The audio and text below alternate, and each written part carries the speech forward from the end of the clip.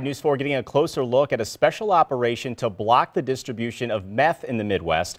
Last week, we told you St. Louis was named one of 8 meth hubs in the United States. The DEA shared this rare footage of some of the meth labs they've come into contact with. Today, investigators talked about one of their main targets. What we're trying to do in this operation is attack the transportation hubs of methamphetamine. So methamphetamines are coming up from the border, up from Mexico, produced in Mexico, come up through the border. And those traffickers are using our roadways, they're using our railways and other modes of transportation.